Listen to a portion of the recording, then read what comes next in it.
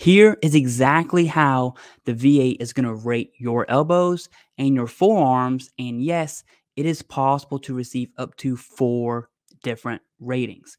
We are also going to cover secondary conditions, which in my opinion is the road to 100% for those that don't have it. And then I'm going to pull up the DBQ. So make sure you stay to see what your C&P examiner is going to see. Most veterans will be rated under range of motion, so we will look at that first. Here is range of motion. Before you look at the percentages, keep in mind that there is a dominant and non-dominant rating scale. So I'm right-handed, and if I submitted a claim for my right elbow, I would fall into the dominant rating. If I filed a claim for my left elbow, I would fall into the non-dominant rating.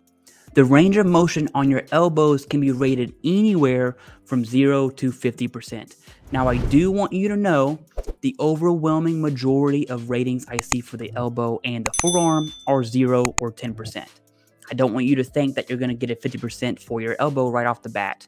Now, a 50% rating is totally possible, and as you can see, it depends on your limited extension and flexion of your elbow.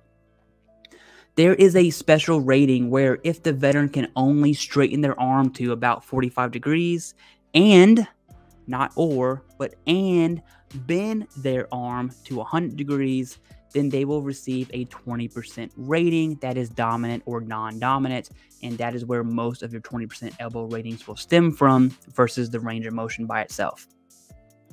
Now, the forearm is the same deal except instead of flexion and extension, we're looking at pronation and supination, and I hope I said that right.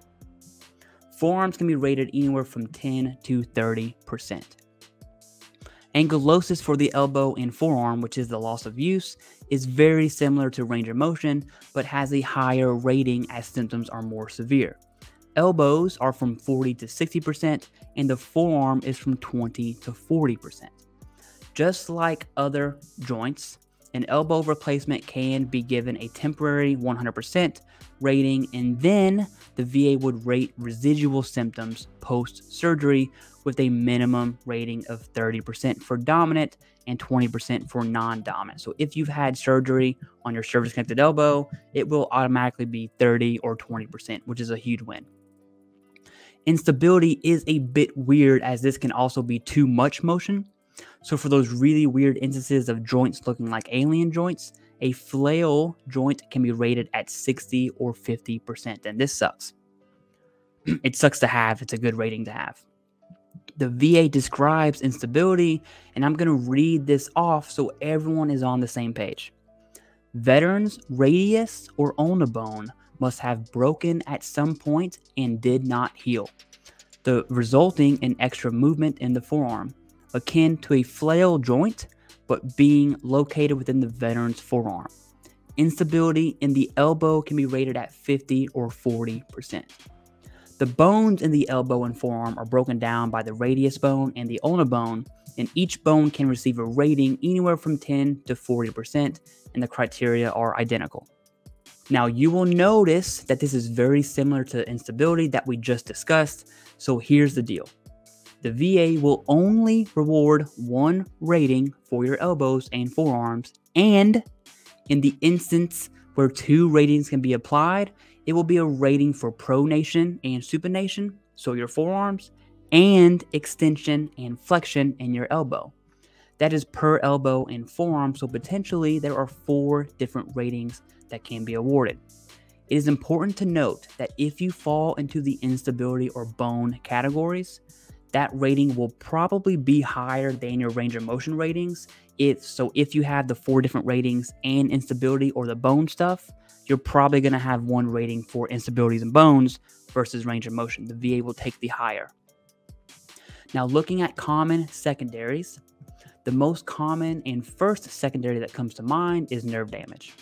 Your cubital nerve and carpal tunnel nerves run through your forearm and elbow, and you can imagine any sort of strain, especially in cases of broken bones and surgeries, that there could be some nerve damage. To be real, these are always hard to connect, and I know YouTube would tell you otherwise, but I'm going to give you the truth, the raw truth. musculoskeletal conditions to other musculoskeletal conditions is a difficult claim.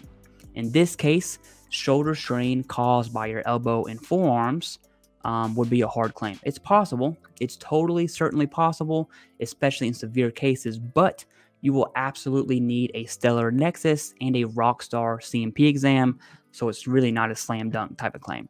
For those that have severe elbow and forearm conditions, I would also look at mental health as a secondary.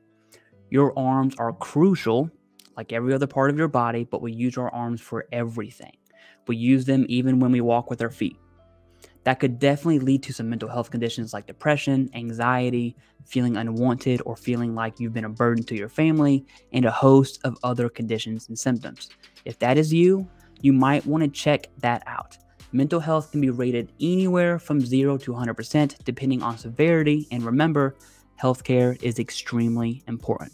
Now let's go ahead and check out the DBQ for elbows and forearm conditions. DBQ stands for Disability Benefits Questionnaire.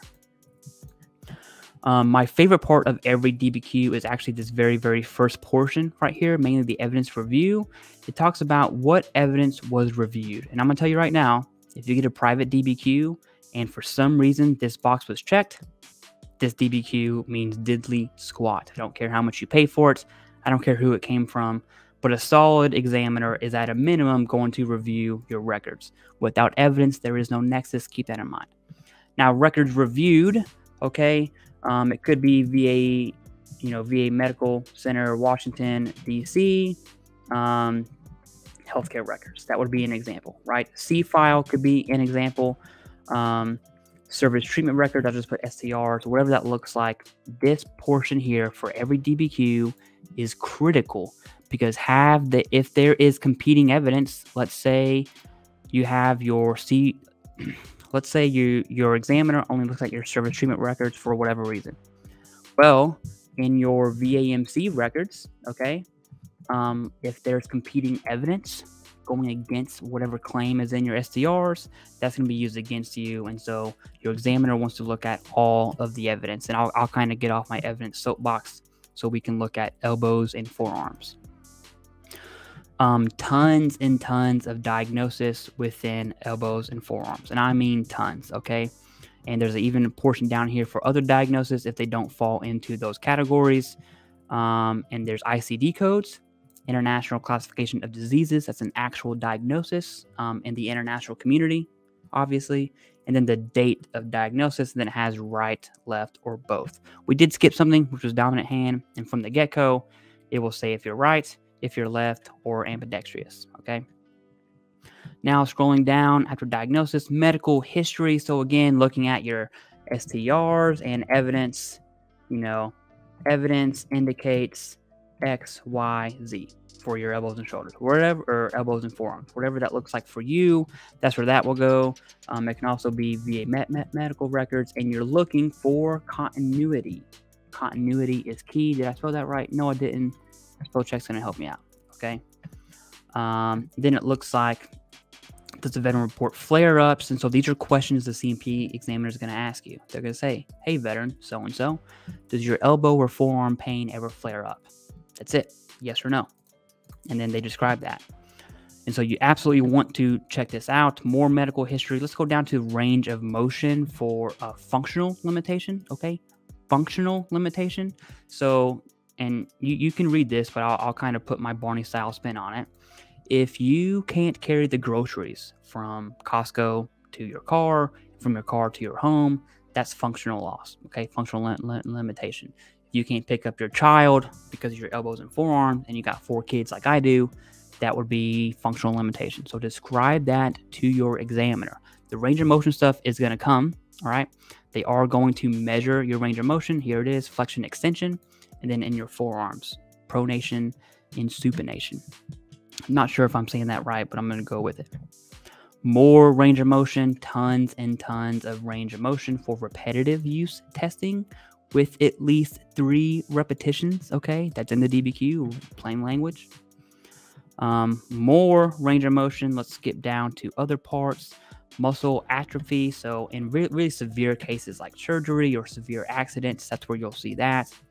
Ankylosis, that definitely sucks. If this is you, this section pertains to the loss of use of your elbows and forearms. Other impairments, okay, so it kind of gets at